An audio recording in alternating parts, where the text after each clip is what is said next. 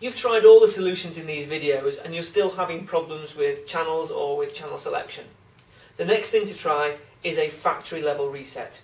This will reset the box to the same settings as when you bought it, but don't worry, all of your recordings will be unaffected by the process. Simply again select Menu from the remote control, and this time go to the Settings menu. From there you will see Factory Default Reset. Select this and enter your parental code. Mine is 1234.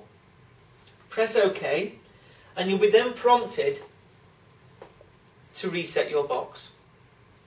When you do this, the box will restart and you'll be again asked to rescan for channels.